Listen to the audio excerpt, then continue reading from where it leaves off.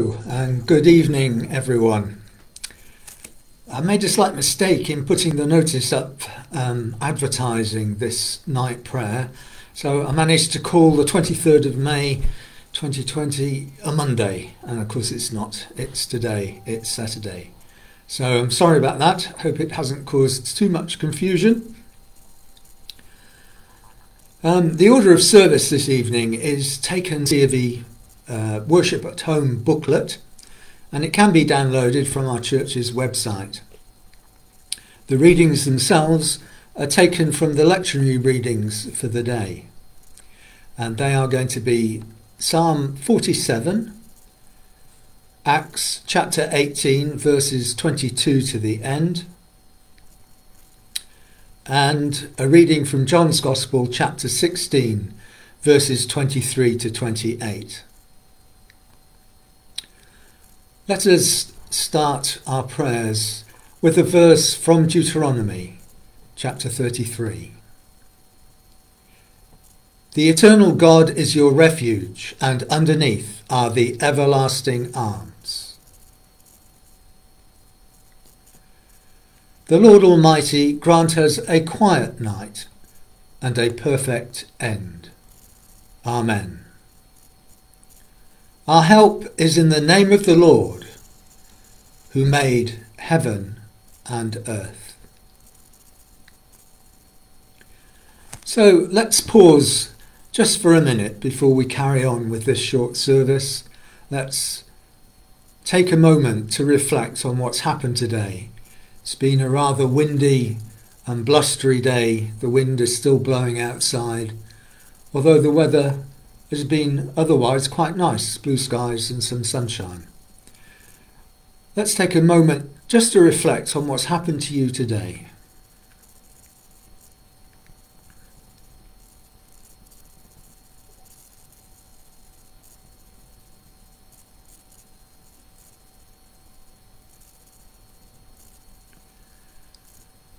So, with our hearts and minds perhaps a bit stiller than they were, let's continue with our service. Save us, O Lord, while waking, and guard us while sleeping, that awake we may watch with Christ, and asleep we may rest in peace. Our psalm today is Psalm 47. I'm going to read all of it. It's quite a short psalm. Psalm 47. Clap your hands, all you nations. Shout to God with cries of joy. For the Lord Most High is awesome, the great King over all the earth. He subdued nations under us, peoples under our feet. He chose our inheritance for us, the pride of Jacob, whom he loved.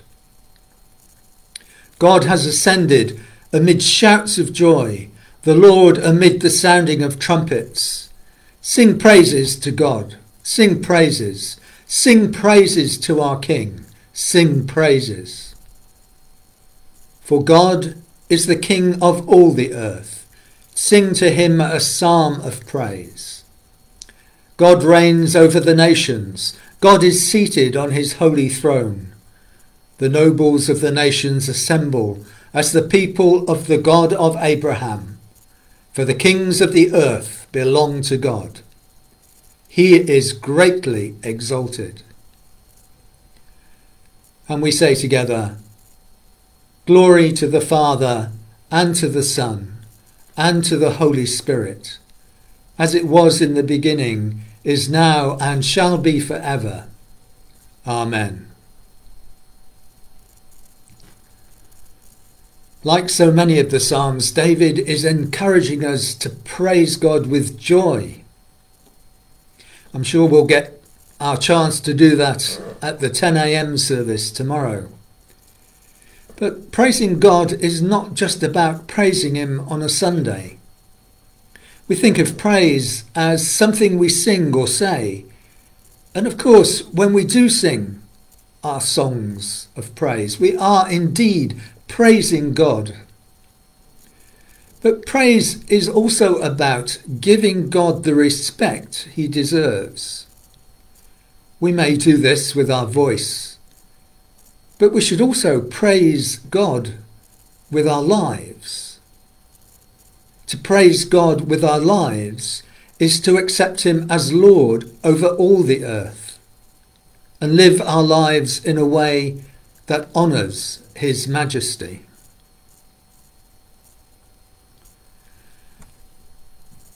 Our first reading today is from Acts chapter 18, verses 22 to the end. Paul has been travelling and he has just returned from Ephesus. This reading tells of the way the early church carefully told the story of Jesus, trying at all times to ensure that his story was told accurately and responsibly. Unlike today, there were no books to record things. Everything people heard was reported by word of mouth. So it was important to the early church that the message of Jesus was not corrupted. Acts chapter 18, verses 22 to the end. When Paul landed at Caesarea, he went up to Jerusalem and greeted the church, and then went down to Antioch. After spending some time in Antioch, Paul set out from there and travelled from place to place throughout the region of Galatia and Phrygia, strengthening all the disciples. Meanwhile, a Jew named Apollos, a native of Alexandria, came to Ephesus. He was a learned man with a thorough knowledge of the Scriptures. He had been instructed in the way of the Lord, and he spoke with great fervour and taught about Jesus accurately, though he knew only the baptism of John. He began to speak boldly in the synagogue. When Priscilla and Aquila heard him, they invited him to their home and explained to him the way of God more adequately. When Apollos wanted to go to Achaia, the brothers and sisters encouraged him and wrote to the disciples there to welcome him. When he arrived, he was a great help to those who by grace had believed. For he vigorously refuted his Jewish opponents in public debate, proving from the Scriptures that Jesus was the Messiah. This is the word of the Lord. Thanks be to God. Our final reading is from John chapter 16, verses 23 to 28. And Jesus is speaking to his followers, instructing them on what is to come.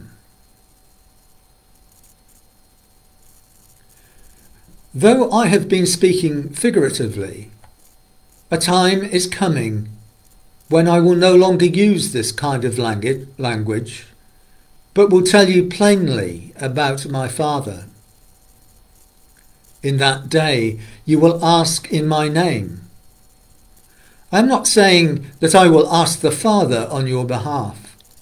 No, the Father himself loves you because you have loved me and have believed that I came from God.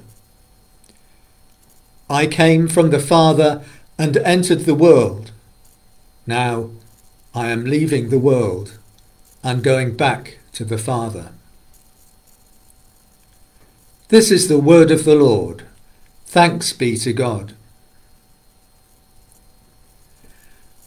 I've always thought of Jesus as acting for me, petitioning God on my behalf. Jesus listens to me and Jesus talks to the Father.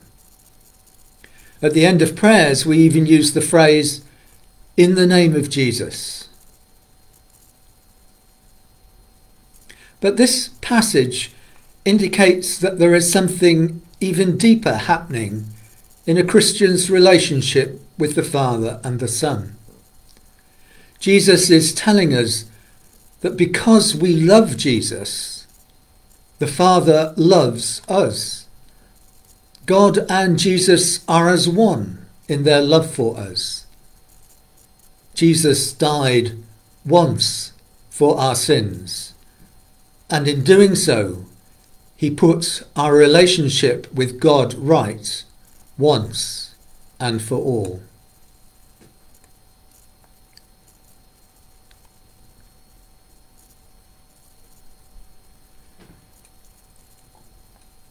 We start our prayers with the prayer that we've been using this week, a prayer for Rogation Tide, which was the theme for our last Sunday's service.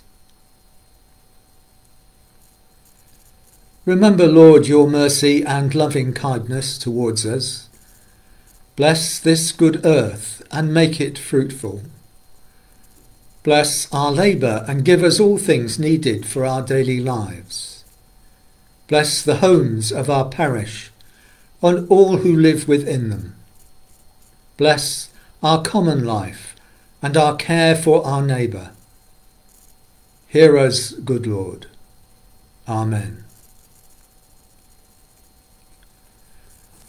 Let's spend a short time now telling God about the things that have happened to us today.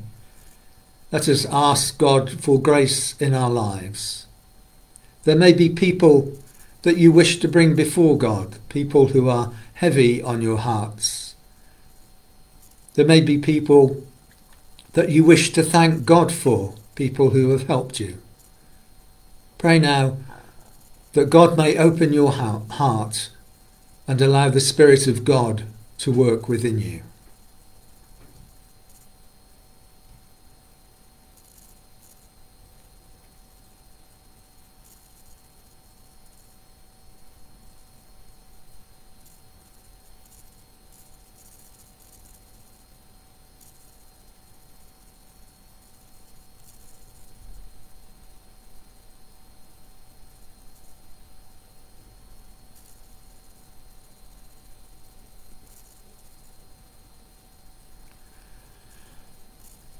So, Lord, we want to thank you that you love us because we love your Son, Jesus. Help us not to take that love for granted.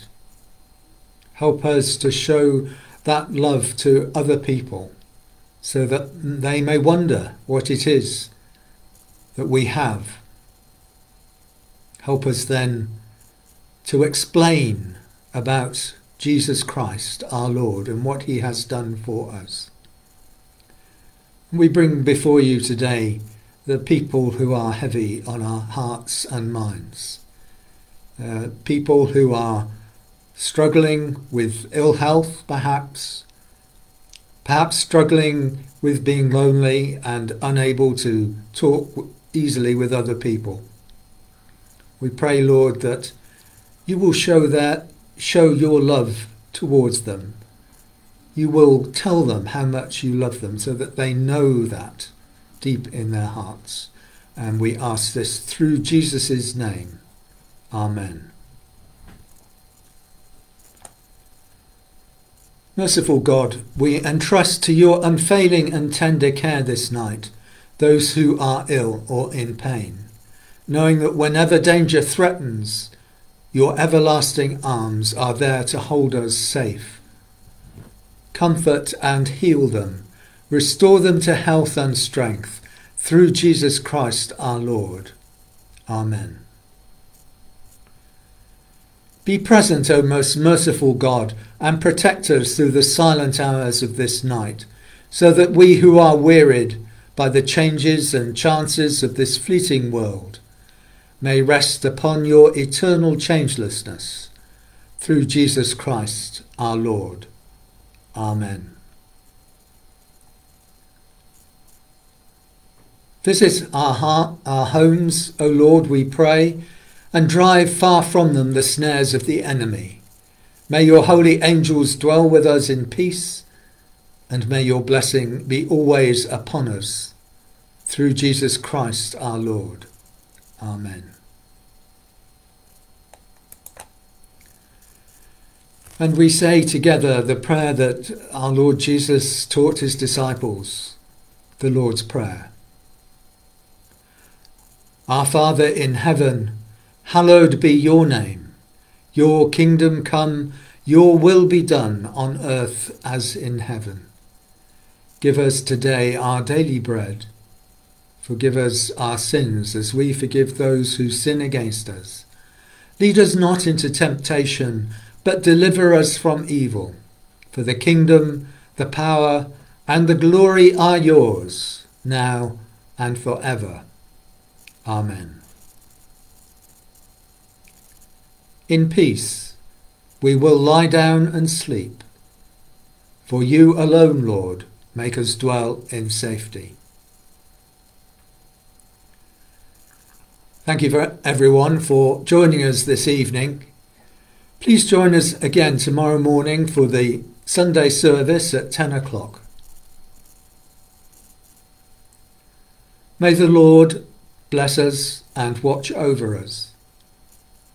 May the Lord make his face to shine upon us and be gracious to us. May the Lord look kindly on us and give us peace. Amen.